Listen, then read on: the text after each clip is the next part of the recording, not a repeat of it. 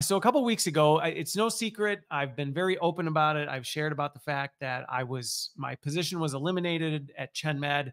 Been going through kind of the whole grief cycle and just talking about my journey alongside with that. And so it was interesting because it just so happens someone had shared an article with me and said, "Hey, what do you think?" Because I know you've been open about your story. And if you have not seen this, Bloomberg did a very extensive article where they talked about the rise of layoff influencers. And it really wasn't about layoff influencers per se, so much as this whole concept and the change of where it used to be much more normal to not talk about, losing your job. And now it's becoming not only more popular, but almost commoditized. And it was a very, very interesting article. And it hit close to home for me, especially because here I am somebody who's been very open about my layoff experience and what that's been like. And so it was really interesting reading the article. And so I thought I would share some of my reflections on it because there were, as you can imagine, some very strong opinions on both sides of it. And interestingly, I, as usual, if you followed me for very long, you know that I tend to see value in where both sides are coming from. And I usually find myself somewhere in the middle with distinct perspectives on all of it, but with a little bit of nuance to the complexity. So I'll share it. And essentially, what it really was getting at is being laid off, losing your job culturally used to be a very shameful thing. You didn't talk about it. You didn't tell anybody. It was a secret. It was very embarrassing to share this with people. There was a stigma attached to you and all this stuff. And it talked about how now that culture is changing and it addressed some of the complexity within that. But I think it didn't necessarily, I didn't think it addressed it appropriately, which I agree that there is something that is very difficult, and there's a reason why probably not everybody talks about difficult moments. And one of the things I very much agreed with some of the naysayers for the folks who are open about talking about layoffs, the ones who go, "That's terrible, you shouldn't do it." There was some genuine, respectful points that they made on that I agree with. And really the ones that I think is very much something that should be considered for anybody is, what really is the purpose behind this? And some of the examples that these naysayers highlighted was people who are literally commoditizing an emotionally traumatic moment and almost exploiting it for their own gain. Now, granted, I don't think it was fair how they painted it with a broad stroke brush that anybody who's talking about their layoff is trying to gain something from it. And I think they highlighted some real risks that people need to be aware of. While we'd like to say society has moved forward, while we'd like to say things have changed, there still is very much a stigma attached to it. And I know because I'm an HR exec and I've been in the space long enough, I'm in lots of conversations with hiring managers. I hear all the things that are said, and people do have a perception of what they think about people. And usually it's an argument out of silence. And I think in some ways, that's where this whole concept of talking about your layoff, I think, while I did it, I actually would encourage people to be very, very thoughtful and discerning before doing it. I really would. And so just because people may be like, "Well, Christopher, you talked very openly about the emotional journey you've been on. You've talked openly about the experience. You let people know you didn't hide it." I did. Would I recommend that to everyone? I absolutely would not. And so if people were to have a private conversation with me, I would really want to understand their circumstances, their situation. I'd want to understand that, make sure they understood all the risks. I would want to make sure that if they are talking about it, they're representing it in a professional way that will not blow back on them in the future. And that they also just really realize what they're stepping into. Because for every person out there you hear who has a story of, I went on a tirade or I went on a sob story about my layoff and I got hired the next day because somebody heard for every one of those stories you hear, there's another story on the other side of a person who did it and now they can't find a job because they're permanently labeled as the unemployed person, and something must be wrong with them. And so there's all this other stuff. So I think it's important to address some of the real inherent biases that we have about people who lose their jobs. And I think people who haven't lost their jobs really should take a moment to reflect on that and think about it. Whether you think people talking publicly about their experience or not is good or bad, I think if you haven't lost your job before, you really should check your biases and go, but what do I actually think about people like that? Would I second guess hiring someone if I knew they were out of work? Or would I genuinely want to assess them the same way I would anybody else and evaluate them, objectively? Because there is still a lot of bias. And while people are talking more about their layoff experiences, I can tell you right now, in every company I've ever been in or advised, there is still a ton of employment bias, tons of it. Candidates are chosen, we even private searches, it's like, oh, we don't want to find people who might be out of work. We'd rather find somebody who is gainfully employed, things like that. And so it's very much still a systemic problem that we have not overcome. So just because you see something like this and go, well, people are talking about it, so I guess culture's changed. I think there have been enough systemic problems in society that are now, we talk about it, but we know it's still a problem. And this is, again, an example of that, where just because people are talking about being laid off does not mean the stigmas don't go along with it, doesn't mean that people aren't discriminated against because of it.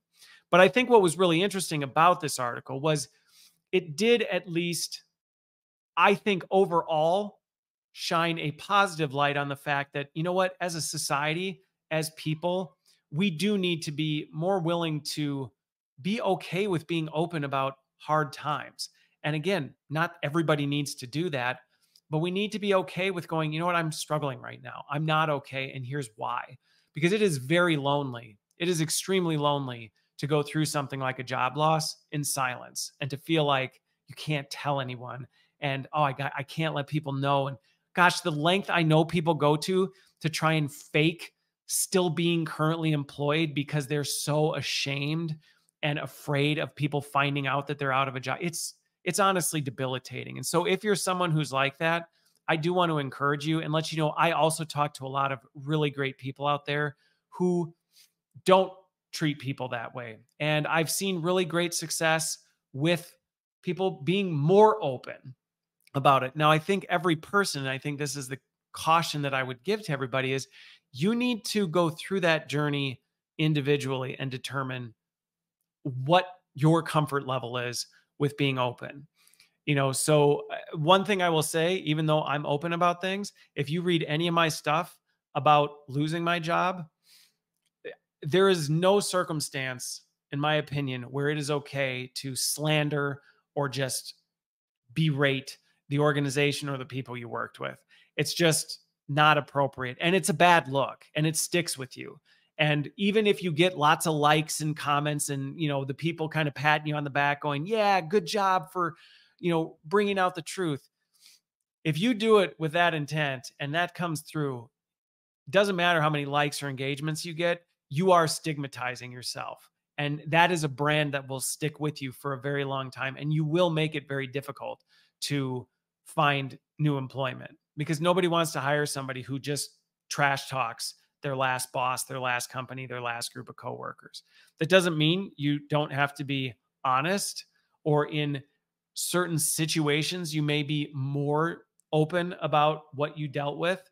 Not saying that that's necessarily wrong, but I personally, everybody who listens to me by now knows where I come from a worldview.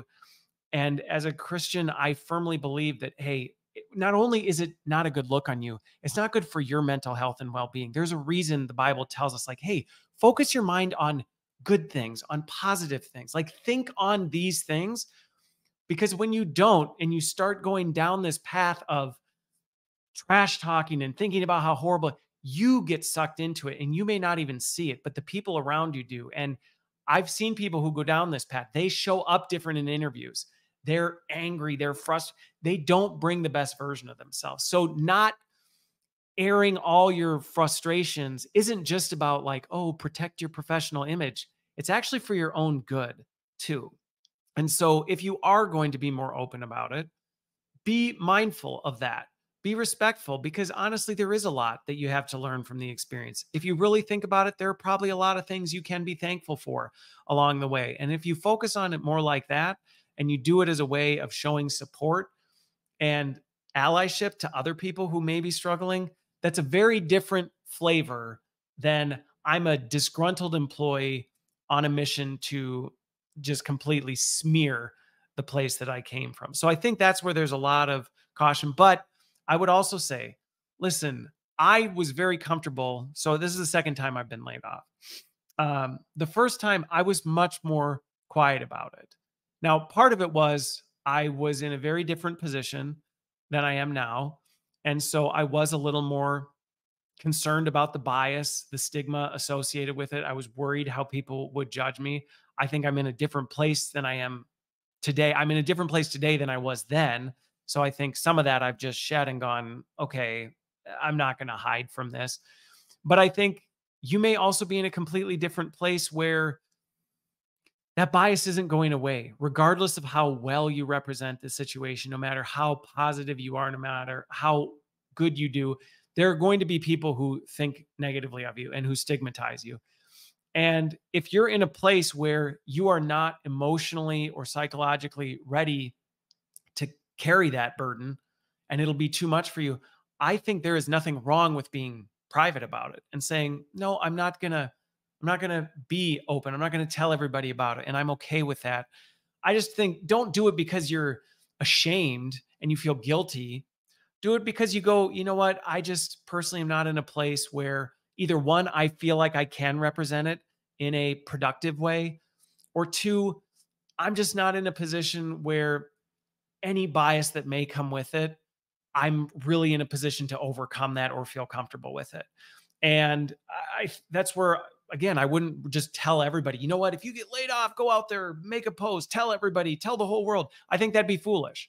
I think that'd be foolish. And I have talked to a number of people who have been inspired by some of the stuff I've done, and they've said it's helped me be more open about it.